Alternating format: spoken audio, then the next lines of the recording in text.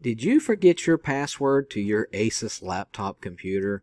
Did you let someone borrow your Asus laptop computer, like a friend or a family member, spouse, boyfriend, girlfriend, or child, and then they typed in a new password, and now all of a sudden they can't remember it, and you're not able to get into the operating system? Well, this method will work with Asus, whether it's Windows 11, 10, 8, 7, whatever version that came with the computer. Now, the only drawback to this method is that once you do this, you're not able to acquire your old pictures, your old photos, your browsing history, whatever. This method will basically put it back to out-of-the-box state when you bought it brand new, which some people would like that, right? It gets rid of any viruses or whatever. So I'm going to show you two methods. The first method is from the login screen where you're trying to remember your password. I want to show you from there how to reset it, and then I want to show you directly when it's shut down. Okay, so let's first show you right here when you're in the login screen, you can't remember that password. Well, what I want you to do is I want you to hold down the shift button, S-H-I-F-T. Some computers that might be S-H-F, right? Hold it down. As you do that, hover your mouse over the power on the bottom right here, this little power button.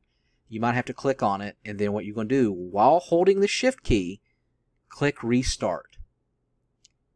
And then from that, it's going to take you to this screen. And you know when you got to this screen, you're good.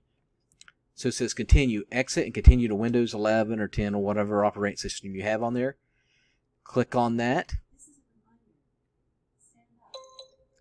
And then from there, what you're going to do is you're going to click on Reset This PC.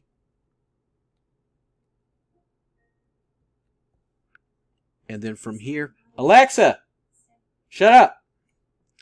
And then from here, what you're going to do is choose Remove Everything. Now, you can't keep my files because once you choose this, then it's going to ask for your password again. So you have to click Remove Everything. Now, that should take you make sure it's plugged up, the Asus is plugged up, and it should take about 40 minutes, and then you should be golden. Now, this is the second option. You want your computer shut all the way down. If the first one option doesn't work, computer shut all the way down, plugged in, and then when you power on the Asus, you're going to tap F9.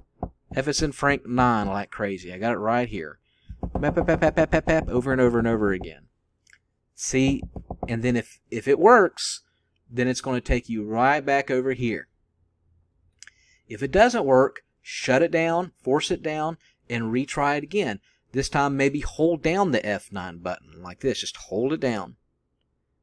And then try it again. Tap it again if it doesn't work.